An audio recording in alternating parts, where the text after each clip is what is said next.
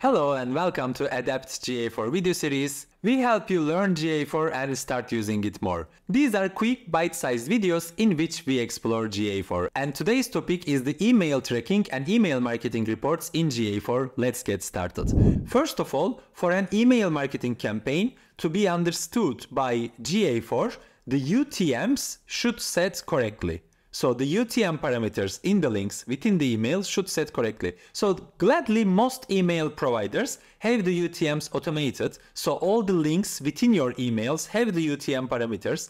Only in this way GA4 will recognize that traffic as an email traffic.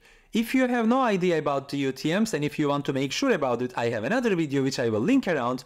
Check that out. UTMs are also valid. The same topic is valid for Facebook, Instagram, TikTok and these kind of ads. Those ads should also have the UTM parameters within their links so that the Google Analytics 4 or other reporting platforms will recognize. So before we start, your email marketing reports won't work if the UTMs are not set. Now let's double check. Go to Lifecycle, go to Reports, Lifecycle, Acquisition and Traffic Acquisition.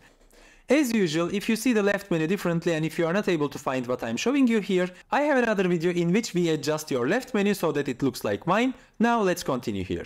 Acquisition and traffic acquisition. As you can see, now we have session, source and medium. And all the session, source and medium groups are here.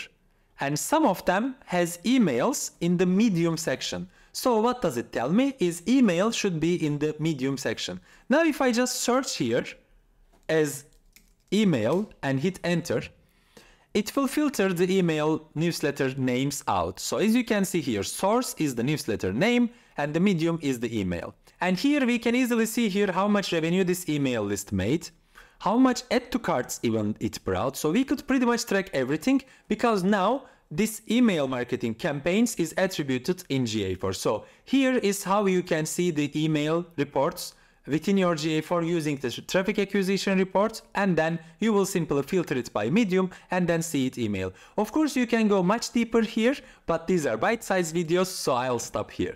If you are looking to learn GA4 more, we have an excellent resource, completely free, GA4 training page on our website.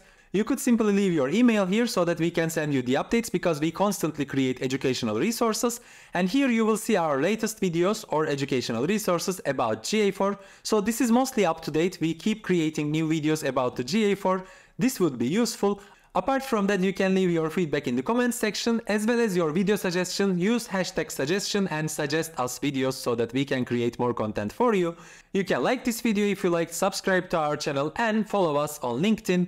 You can follow me personally, Erman Küplü, and our company page Analyzify. We share insightful information from both accounts. I hope this was helpful and hope to see you in another video.